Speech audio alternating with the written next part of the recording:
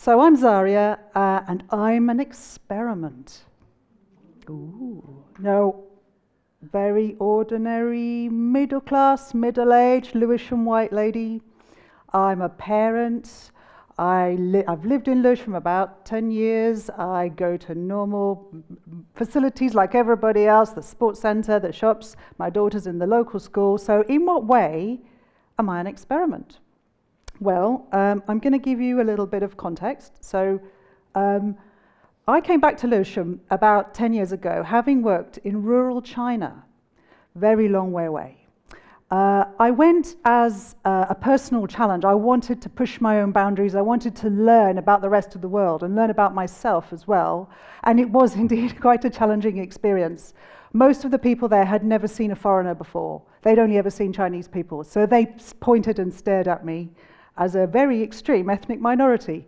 I was a teacher, so I was teacher training. The position of teachers is very respected, but it also means you lose your privacy and that pupils expect to come round to your house at 7 p.m. any day and get help with their homework.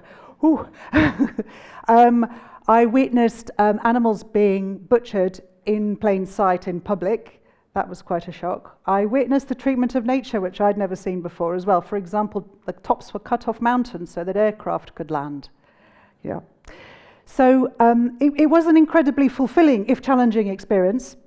But imagine my shock then when I came back in 2020, middle of the pandemic, and there was a massive flood in southern China.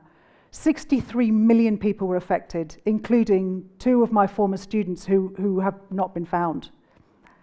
It was very shocking to me that a place where I'd had such connection was effectively destroyed.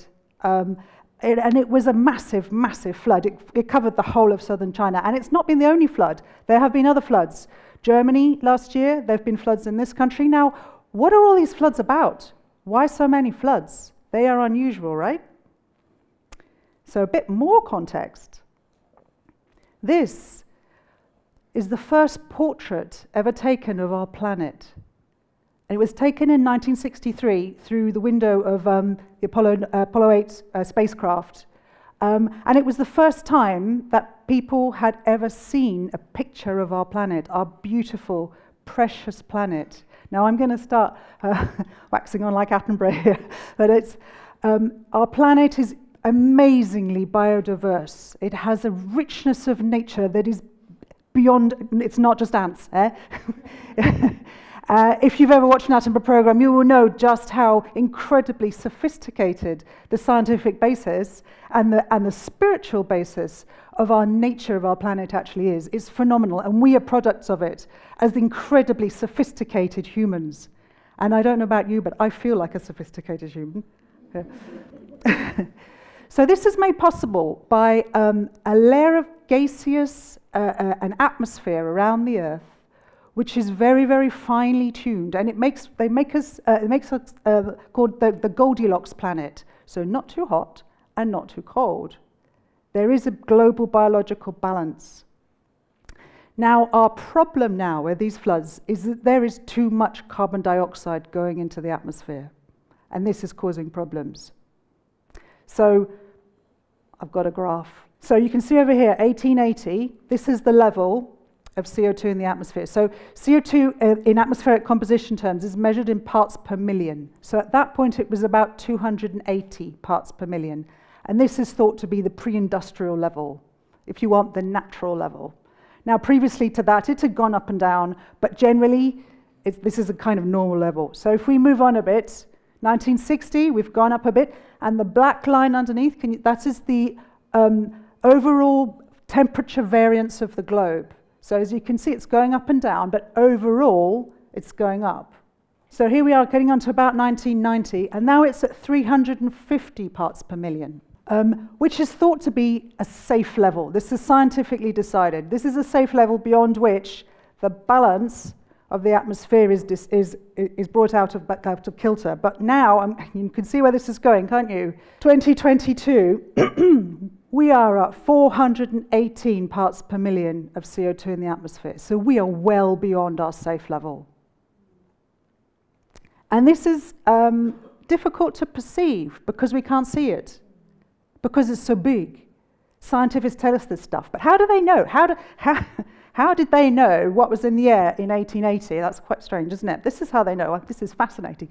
So they get the ice cores up from the depths of the ice under the Antarctic, and they look at the air bubbles that are frozen into the ice, and they analyze that for the atmospheric composition. So it's ancient air that's frozen and then brought up. Now, the ice is melting pretty quick these days, so they're having to do this quite quickly.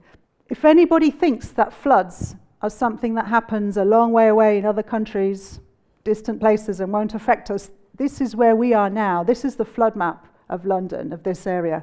So we are just off. If you see the blue area, we're just in Goldsmiths, slightly off the edge of that. Safe.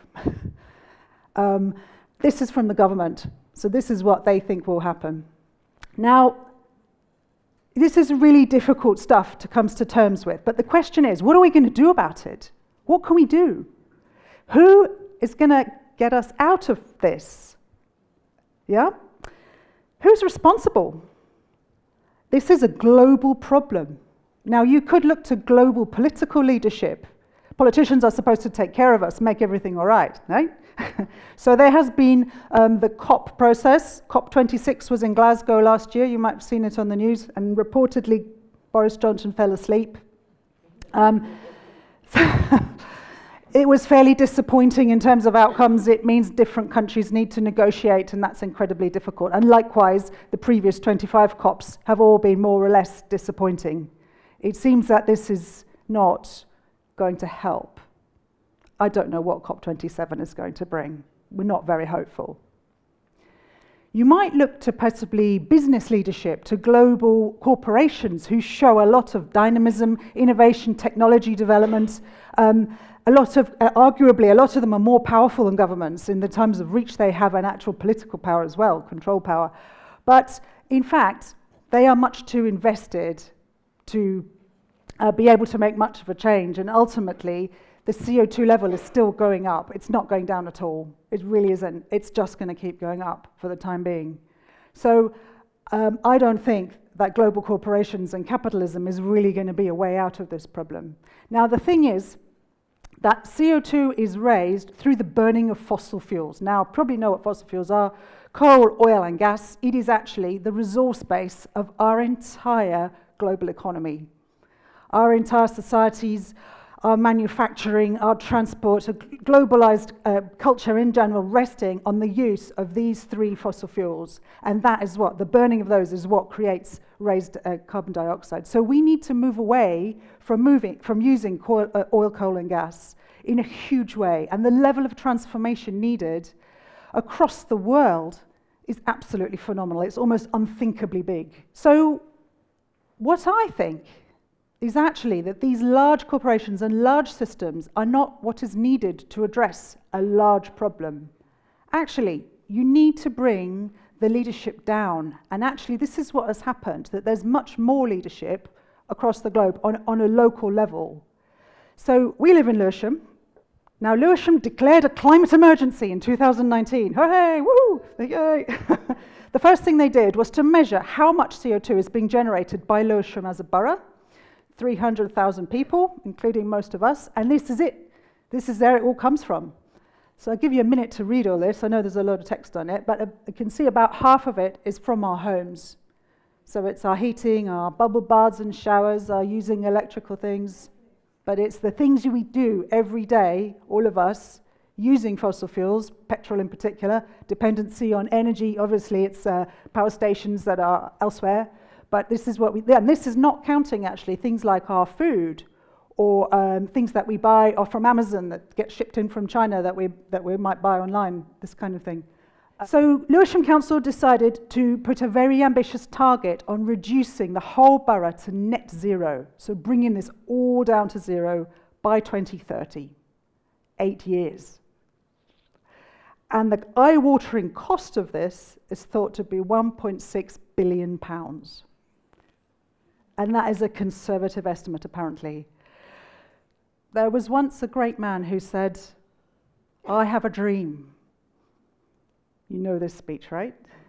Notably, he did not say, "I have a nightmare." He said, "I have a dream." So I'm going to take a leaf out of his book and say, I've got a few dreams too, and I'm going to share my dreams, okay? I have a dream that when we wake up in Lewisham every day, wherever we live, we can hear birdsong, because there are mature trees and rich biodiversity all over the borough in every place, and there are fewer cars, cleaner air, and more peace. I have a dream that in Lewisham, every bite that we eat is fresh food, fresh because it's been grown within a couple of miles, that maybe 24 hours before it's on your plate, it's been in the ground or on a tree. Imagine how healthy that would be. Much, much healthier than food bought from the supermarket or shipped from all over the world.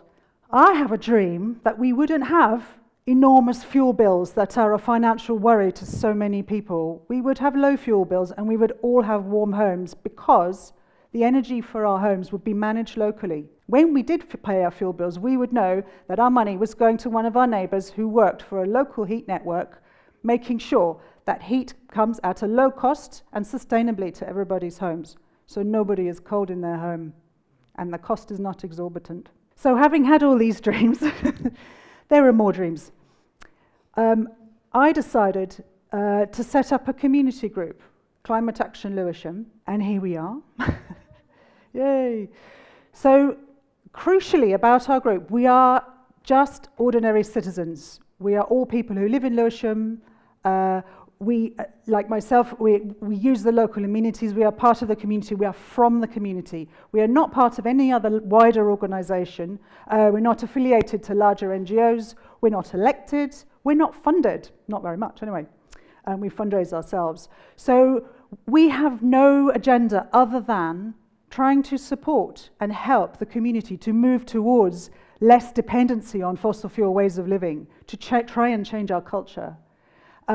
We do stuff, we lobby the council quite a lot, because although we think they're fab for this, we have to keep them doing it. We lobby about mature trees, and we also say seeing is believing. So the idea is that if you can see a low carbon alternative in your lifestyle, you're much more likely to be able to consider doing it, or even possibly take steps towards changing your own behaviour and your own life and adopting it. So this is, we run Lewisham Family Cycling Library. So the idea is lots of people get cars because they have children, because they think that's the best way, the safest and most effective way to move their children around. Massive traffic jams. You have seen the traffic jams, right? So we have an electric cargo trike, which has child seats in it. This will effectively hold 4 children. So this is obviously a way to help people think about not using cars, but also going around on the streets, a way to show to people who may be in cars that this is possible, that this is okay, that this will work, you know. We also lobby to save trees.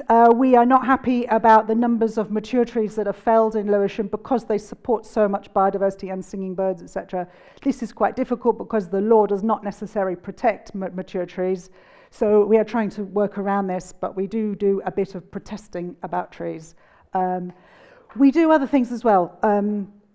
We try to make global issues local level and make them how they relate and are important to people's local lives. So, for example, we held an event in the pandemic called Eyes on the Skies, because in the pandemic all the flights stopped and we suddenly had quiet over our heads, which was actually really nice, wasn't it? Do you remember? Now, in Lewisham, we happen to be on 3 different flight paths. So we've got Heathrow, City Airport, and Gatwick all go over us. In a number of areas, the noise level was illegal, and this was not monitored and not found. So we held an event where a local expert talked us through this and how obviously air travel is extremely high carbon. It would be better to not fly, but our problem here really is the noise of the flights, which is going up now. I don't know if you've noticed. Another thing we've done is online vegan cooking sessions. So people who might want to consider eating less meat, meat is very high carbon, you can learn by following online instructions with a professional chef in real time, cook along and create vegan food for yourself. We called it Greenhill Eats, And actually, we're thinking of starting a restaurant competition in Lewisham. So if you've got a favourite restaurant that does meat-free food, you can go online and nominate them for a prize. Coming soon.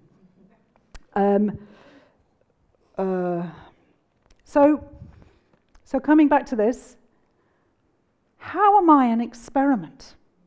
That's the question. So I'm a very ordinary individual, but I have human superpowers. I have powers of relationship. I have powers of compassion. I have powers of creativity. I have powers of empathy, powers of connectivity, powers of creativity and generativity.